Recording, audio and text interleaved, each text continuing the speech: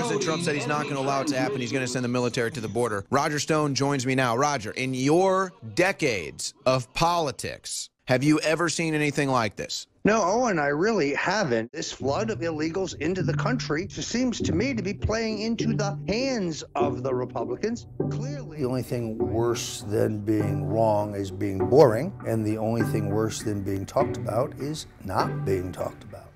At the center of the latest inquiry is President Trump's associate and friend of over 3 decades, Roger Stone. It's cold, I'm wearing a hat. So. Longtime Trump ally Roger Stone. Roger Stone. Investigators are looking at whether he shared information with Trump's presidential campaign that he believed came from WikiLeaks. For months, a spotlight has intensified on Roger Stone. The investigation into Russia's interference in the 2016 election is focusing on whether WikiLeaks coordinated with Stone and the Trump campaign. You know, there was an indictment today. Yeah, who got indicted? Russian national, a woman who was involved in the financing of some social media stuff. Nothing about it. Politically explosive WikiLeaks documents, allegedly hacked by Russian operatives, were released just weeks before the election. Washington Post reporter Manuel Roig Franzia visited Stone just as Mueller's investigation appeared to zero in on him. People are operating under the assumption they're investigating you. It's more than an assumption. People who've gone into the grand jury have come out and said they're asking about you. All fair, but only logical that... But real media organizations, before they print your name, give you an opportunity to respond. Several of Stone's associates and acquaintances, including his longtime business partner Paul Manafort, have been called to testify. Manafort agreed to cooperate with the special counsel as part of a plea deal in which he admitted to 2 counts of conspiracy and obstruction. Stone remains steadfast in his denials. Are you going to get indicted, Roger? I have no idea. I could be framed. This I can tell you. I don't believe that I will be charged in any crime that relates to Russian collusion or WikiLeaks collaboration or John Podesta's Fakakta emails, which I have no advance notice or knowledge of. I'm certainly guilty of bluffing and posturing and punking the Democrats, unless they pass some law against bullshit and I missed it.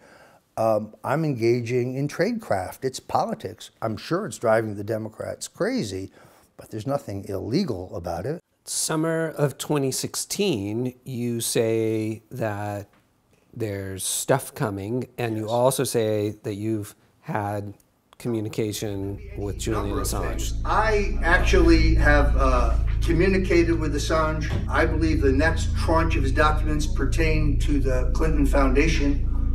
Do you regret making that statement? Well, it's an overstatement. I also clarify it in 100 interviews, including several with you. I make it clear that my communication is not direct, but it's through a third party who simply assures me that what Assange said on CNN in June is accurate, that there is a treasure trove of documents or information on Hillary, and it will be published. And I'm told it will be published in October.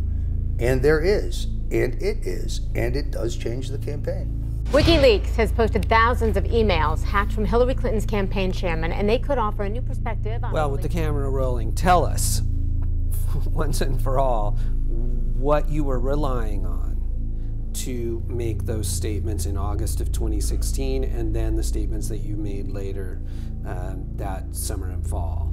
As I have said, Randy Credico, who is a colleague of mine at that point, he assures me through his own sources that Assange really has devastating information on Hillary, and he's really going to publish it. What other sources of information did you have? Well, I had a secondary source.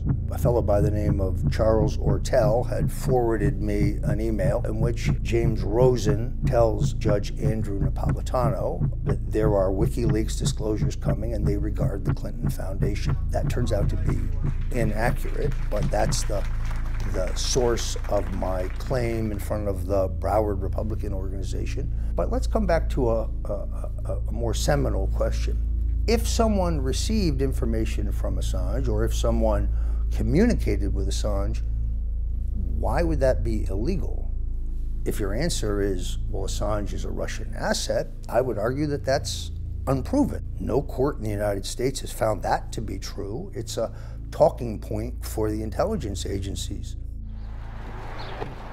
Manafort has pleaded guilty. Yes.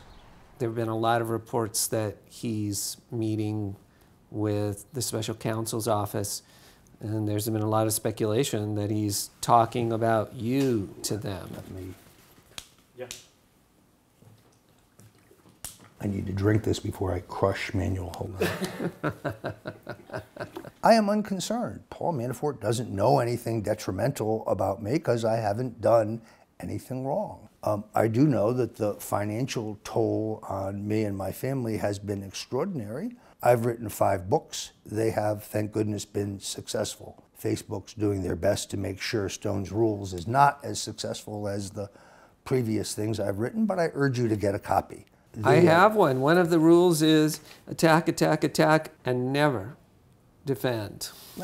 Those And are another good, is... And those are good rules for any political contest. And another is deny everything.